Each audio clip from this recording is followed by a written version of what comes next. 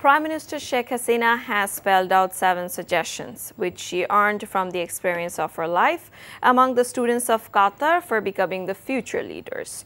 She made these suggestions while delivering her speech before the students of Qatar University at its Research Complex Auditorium in Doha today.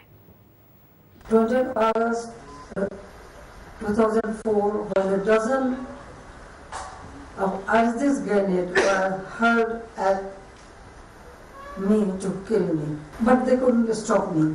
Braving all the odds, I continued my struggle only to change the fates of my countrymen. No one will be landless, no one will be homeless, or everybody will get their food, clothing, education, and everything.